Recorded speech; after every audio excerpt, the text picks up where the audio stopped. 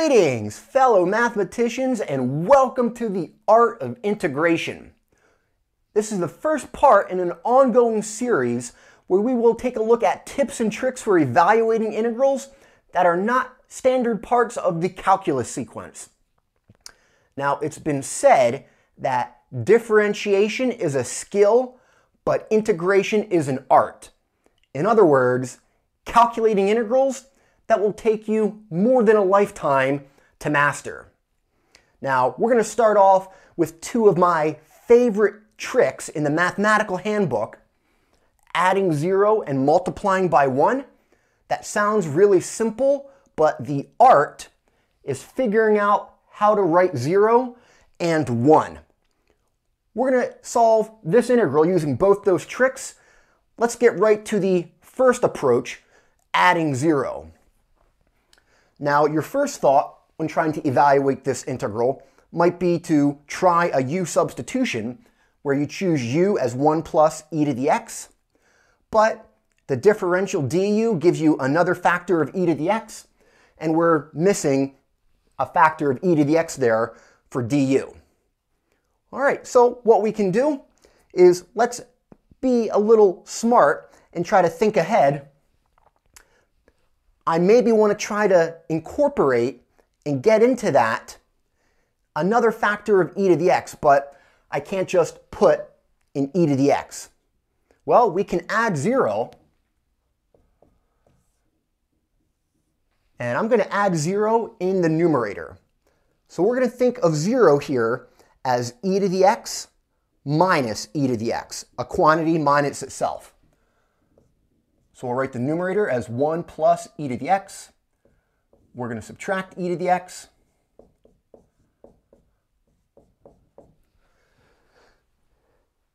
And notice this will simplify it considerably. We're going to have 1 plus e to the x divided by itself, which will cancel out. So let's split that numerator into two parts. 1 plus e to the x over your denominator, and then minus e to the x over that denominator.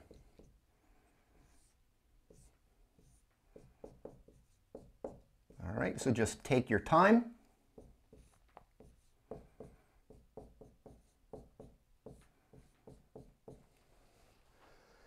And this simplifies considerably.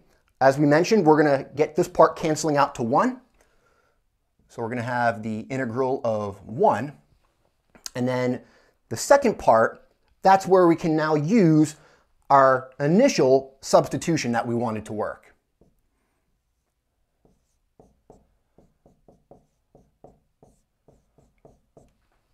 All right, so all that we need to do now is implement our substitution for this one. Let's go ahead and do that over to the side here. So the integral of e to the x divided by 1 plus e to the x. This is now very straightforward with our substitution, u as 1 plus e to the x. In fact, you're probably already done. If not, make sure you rewrite that correctly in terms of u. This will convert to 1 over u du. And very easy to find that antiderivative, natural log of u. And we just need to now back substitute our u, which was 1 plus e to the x.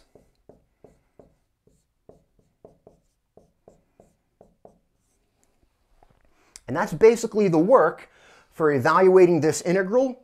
But don't forget, we split that into two terms. Your 1, that's going to integrate to x.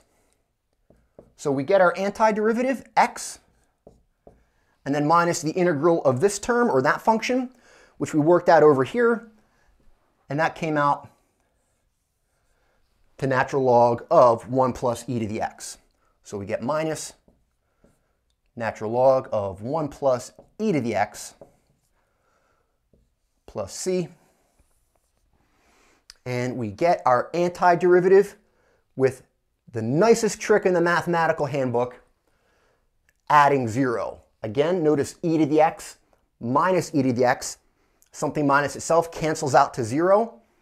Very simple here, but again, the art which will take you a while to be able to apply to other problems, is in choosing the quantity minus itself. That cancels to 0. All right, with practice, you can develop that, but that's going to require you going through a lot of integrals, which is the whole point of our series, The Art of Integration.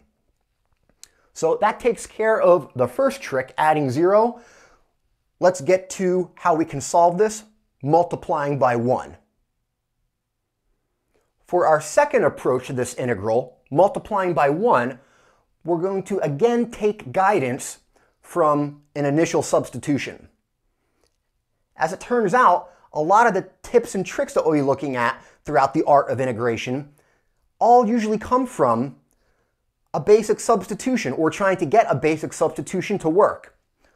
All right, so let's go ahead and think of what we might try for our substitution. U as 1 plus e to the x.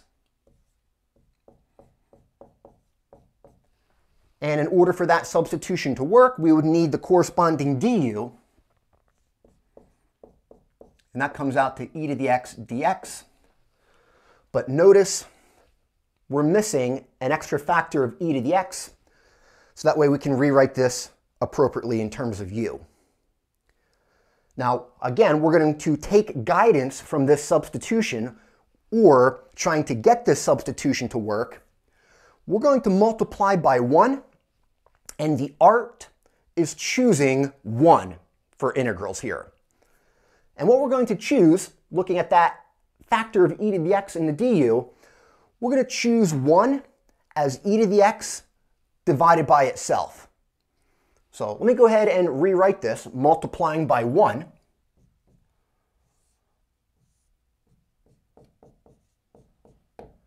Where we're thinking of 1 as e to the x divided by itself.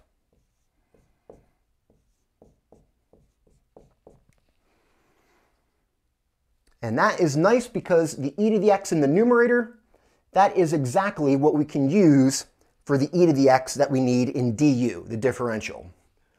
Now we do get another factor of e to the x in the denominator, and we can deal with that by solving our substitution for e to the x. From your Calc 2 course, you're probably or hopefully comfortable with that, manipulating your differential by dividing factors over, and hopefully you're also comfortable manipulating your substitution, solving for x or a different quantity within your substitution. So we can do that just by subtracting 1, and we'll get u minus 1 equals e to the x. And with that trick, as well as multiplying by 1, this integral will fall into place.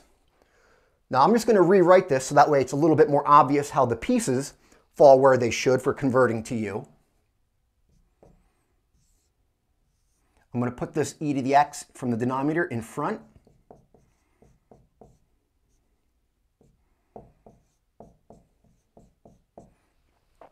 And now if we make use of our substitutions, we have e to the x dx, that becomes du. 1 plus e to the x is u, but e to the x is u minus 1. So if we convert this to u, or convert from x to u, we have 1 over now u minus 1 times u du. All right, now to finish evaluating this integral, that comes down to a straightforward partial fraction decomposition. So let's go ahead and do that over to the side here.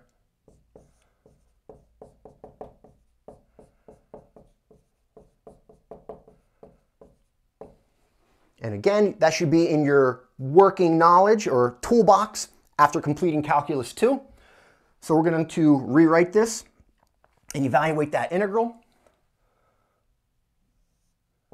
Our function here, the fraction, is 1 over u minus 1 times u. There we have two distinct linear factors. We get two partial fractions, a over u minus 1, and then b over u. Make sure you're comfortable doing partial fraction decomposition where you have a different variable, here u, instead of x. Our goal is to solve for a and b. We're going to eliminate fractions, multiply by that LCD.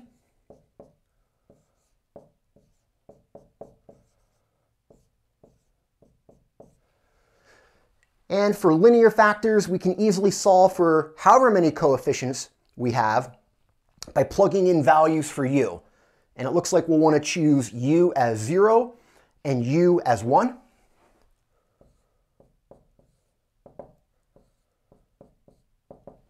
And we'll just take our time and do that individually. Plug in u as 0. Looks like we get the equation 1 equals the a term's gone, and we get now a minus 1. So minus b, and we can solve that. And it looks like we're going to get b as negative 1. All right, and if you go ahead and plug in u as 1, now your b term is gone, and we get the simple equation 1 equals, well, a, since u is 1, and that tells us a is 1. Now we can easily integrate this. We basically have rewritten our function here. The integral of 1 over u minus 1 times u. We've rewritten that in a better form. A is 1, b is negative 1. We have this as now the integral of 1 over u minus 1 minus 1 over u. Again, just plugging in your values for a and b there. And we can easily integrate that. That should integrate to give us 2 different natural log terms. So it looks like we should get natural log of u minus 1 minus natural log of u.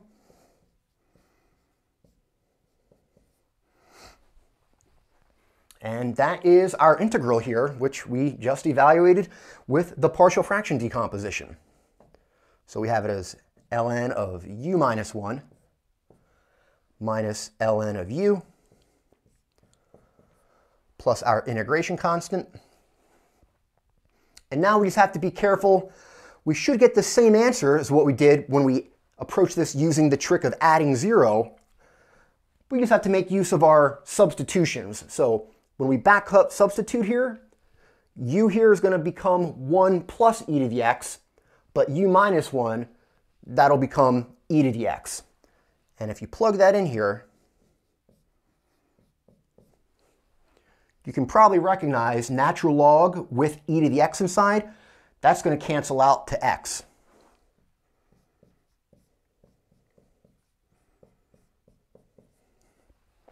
So if we just go ahead and complete that, recognizing that natural log of e to the x cancels to x, we get the same answer, same antiderivative as before.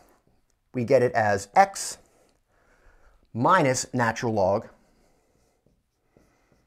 of 1 plus e to the x. And don't forget your plus c. Us professors love taking off like 1,000 points when you forget plus c. All right. So there we have it.